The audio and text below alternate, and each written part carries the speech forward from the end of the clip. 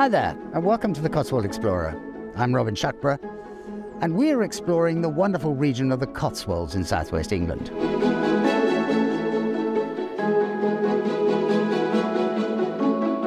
For the last couple of years, we've been following in the footsteps of Herbert Evans, who wrote this wonderful book, Highways and Byways in Oxford and the Cotswolds, in 1905.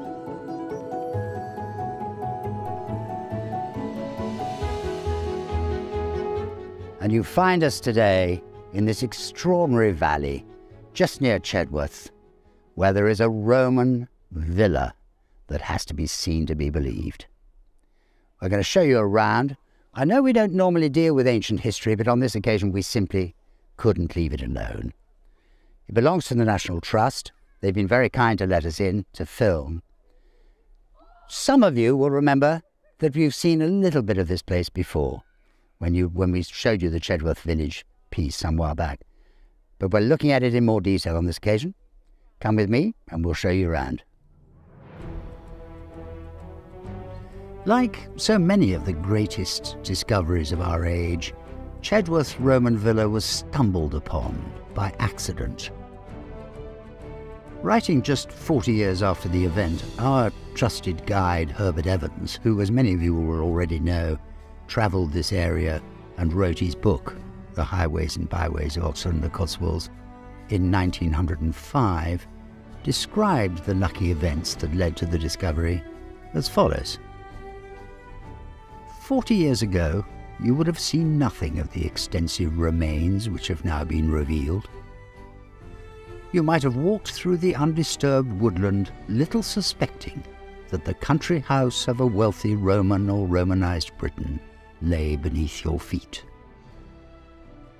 But a little matter sometimes kindles a great fire. It happened one day that a gamekeeper of the local Earl of Eldon had lost a ferret. As he was searching for the animal, he turned up a number of dice-like objects which at once struck his attention. On examination, they turned out to be Roman tesserae, and the clue thus given, being followed up, led to the discovery of the remains we have now come to see. This piece of excellent good fortune was followed up by another. It so happened that Lord Eldon's uncle was an archaeologist called James Farrer, and it took him, with the help of a team of estate workers, just one summer to uncover the amazing Chedworth villa. He felled the wood, cleared the debris, and carefully excavated the walls and mosaics of what is one of the largest Roman villas in Britain. The Romans invaded Britain in 43 AD. For many years beforehand, they'd had a trading relationship with the islands, but Britain was fragmented into tribal regions and had no central government. The Roman Emperor Claudius, who had come unexpectedly to power in Rome, needed a prestigious and public success to cement his position, particularly with the army, who were sceptical of this untried emperor, who was slightly deaf and lacked natural charisma. We aren't quite sure where the invasion landed, but it seems it carried a substantial force of some 40,000 men. It took a while, perhaps 40 years in all, for the Romans to take at least titular control of Britain, but take control they did, introducing a whole raft of civilizing influences, including building roads, aqueducts, beautifully laid out towns and cities, and a system of administration that brought order to the wild island country off the north coast of Gaul. The Dubunni tribe, who were in our region, don't appear to have taken too strong a stance against the invaders. In fact, they seem to have cooperated pretty quickly, and they played a great part in the development of Corinium, one of the most important centres of the Roman world, now known as Cirencester. Of course, they developed agriculture, a vital and substantial source of wealth, and they built large farms and villas to live in, one of which was ours in Chedworth. After the 1864 excavations of Chedworth, some of the mosaics discovered were left for visitors to view, and many were reburied to protect them from the elements. At the same time, a lodge was built to house a museum in which all finds of pottery, jewellery and other artefacts were displayed.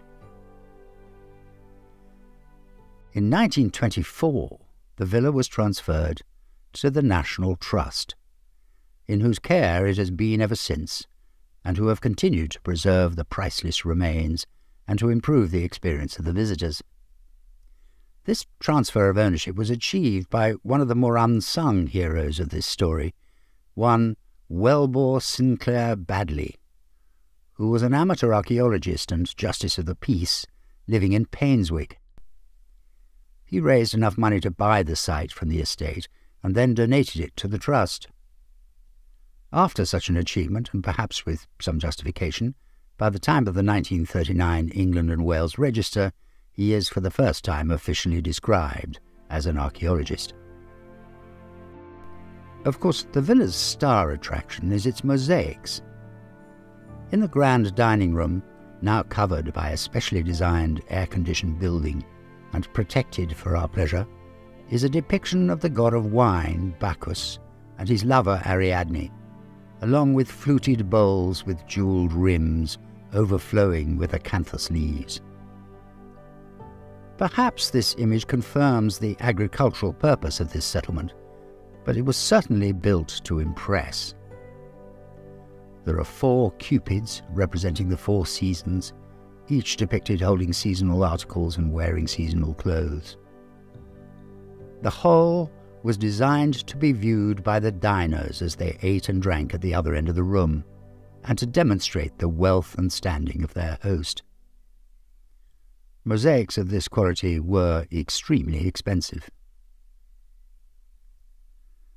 The Trust's archaeologists Martin Papworth and Nancy Grace, working in 2010 on excavating the floors of the west range of the villa, uncovered another mosaic floor running the whole length of the building, some 30 metres.